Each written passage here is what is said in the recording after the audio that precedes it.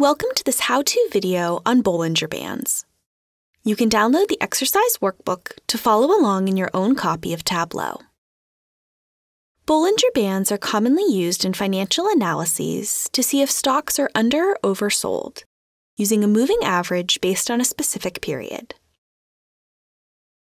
The basic principle of Bollinger Bands involves a moving average. Moving averages are calculated over a specific period of time. Here we have a parameter, Lookback Period, to allow the end user to determine the time period. We can edit the parameter to see that it's an integer, allowing a range from 1 to 50 with a current value of 20. Our date is currently weeks, so our lookback period is the previous 20 weeks. If we change this to days, our lookback period is 20 days. Bollinger Bands have upper and lower limits that are established using a specific number of standard deviations. We have a parameter to set this value to. It's also an integer parameter with a range of 1 to 4 and a current value of 2.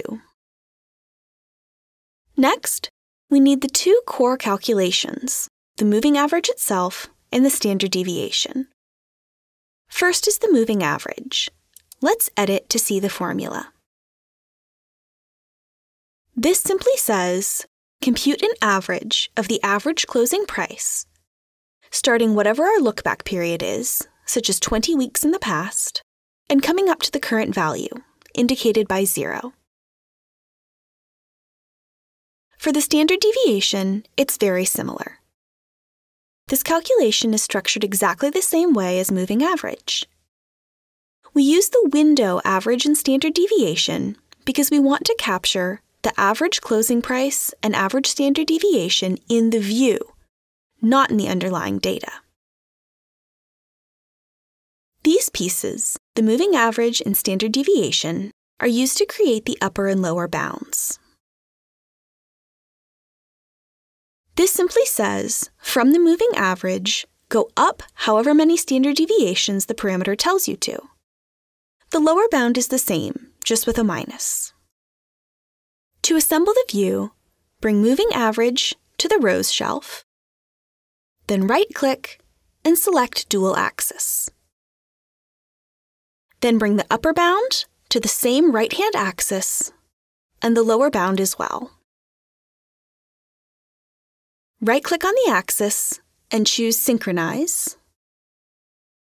Then right-click again and uncheck Show Header. I like to set all parts of the band to be gray.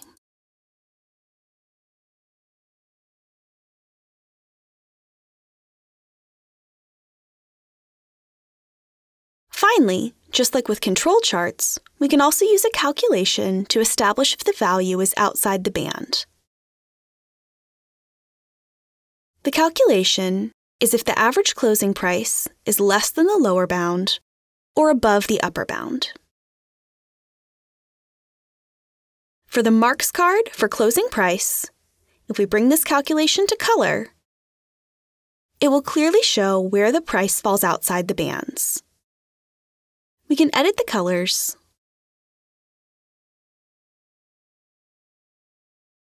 and show the marks. In summary, to create this view, we needed a moving average and a standard deviation based on the same period as the moving average, upper and lower bands consisting of the moving average plus or minus some number of standard deviations, and if desired, the lookback period for the average and standard deviations can be parameters rather than hard-coded, as can the number of standard deviations. Thank you for watching this how-to video on Bollinger Bands. We invite you to continue with the free training videos to learn more about using Tableau.